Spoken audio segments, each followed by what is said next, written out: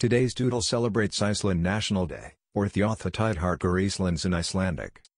June 17 marks two significant historical anniversaries in Europe's westernmost country, the day it officially became a republic in 1944 and the birthday of iconic independence leader and politician Jón Sigurðsson. In 1944, Icelanders voted in favor of complete independence from Denmark and elected their own president. Today, cities and villages throughout the country celebrate in their own unique ways. Riders on small and friendly Icelandic horses traditionally lead parades, accompanied by brass bands.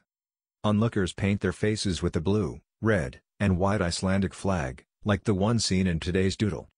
In the capital of Reykjavík, crowds commemorate the day by gathering in front of the parliament near a towering, bronze statue of Sigurðsson. Other common celebrations include traditional music performances and speeches from government officials.